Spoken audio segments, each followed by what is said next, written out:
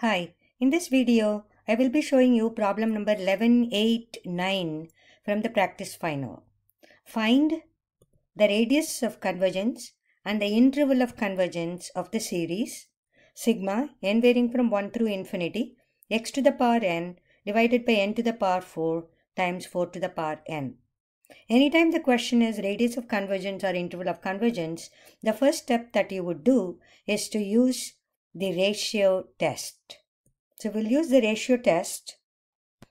Limit as n approaching infinity absolute an plus 1 over an equal to L, where L is less than 1 would mean the series is absolutely convergent and hence convergent. If it is equal to L but L is more than 1, the series is is divergent, and it's equal to 1. If the limit value is equal to 1, then the test fails and you have to apply a different test. So now we'll start off doing n plus 1 over an. So n changes to n plus 1. So x to the n plus 1 over n plus 1 to the power 4 times 4 to the power n plus 1 divided by an. So I'm going to take this expression and then flip it. So it is n to the power 4, 4 to the power n divided by x to the power n. We will simplify this. So this will be just x here, and 4 to the n plus 1, it will be just 4 over there. So we are left with x times x divided by 4 times n to the power 4 over n plus 1 to the power 4.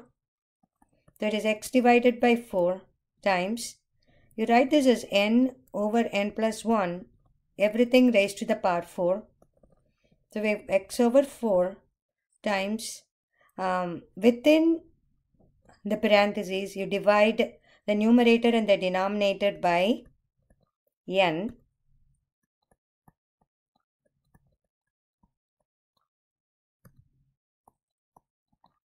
So we get x to the power 4 times n over n, 1, n plus 1 over n. So you break them up into two parts, n over n, which is 1, 1 over n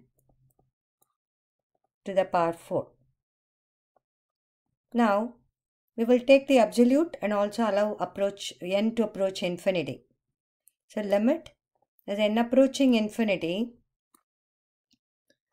absolute an plus 1 over an equal to limit n approaching infinity, absolute x over 4. When n approaches infinity, this part 1 plus 1 over n will become 0 to the power 4. So we are just left with, when you allow n to approach infinity, this becomes 0. It's absolute x over 4 times this whole thing in the parenthesis just becomes 1. So which is absolute x over 4. So according to the ratio test, if that absolute x over 4 is less than 1, the series is absolutely convergent. So it would mean it is convergent, absolutely convergent, and hence it converges. So this tells us absolute x is less than 4. This would mean radius of convergence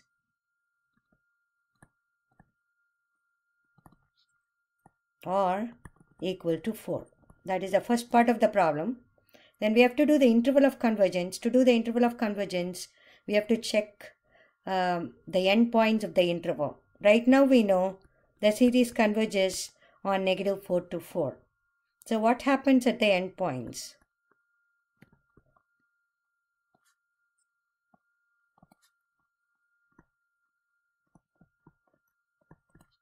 So let's assume that x equal to negative 4. Then plug it into the original series, which is this series over here. That is sigma x to the power n, which is negative 4 to the power n, divided by n to the power 4 times 4 to the power n. This would become sigma n varying from 1 through infinity, negative 1 to the power n, 4 to the power n, divided by n to the power 4 times 4 to the power n. So which is sigma n varying from 1 through infinity, negative 1 to the power n over n to the power 4. This is an alternating series. By alternating series test, which requires two conditions. One is the positive terms, which is 1 over n to the power 4 series, is a decreasing one. The terms are decreasing one. The limit of the nth term equal to 0. So by alternating series test, the alternating series sigma 1 through infinity negative 1 to the power n over n to the power 4 is convergent. Next we would choose x equal to positive 4, which is a final endpoint. Then if you plug in that into the original series, it becomes 4 to the n over n to the power 4 times 4 to the n. So if we cancel that, it becomes sigma 1 over n to the power 4, which is a p series with p more than 1, which is convergent.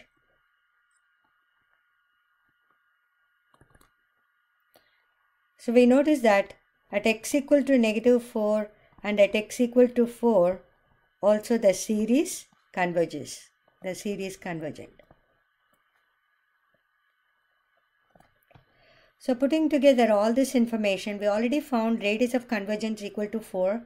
That means the series converges in the open interval negative 4 to 4.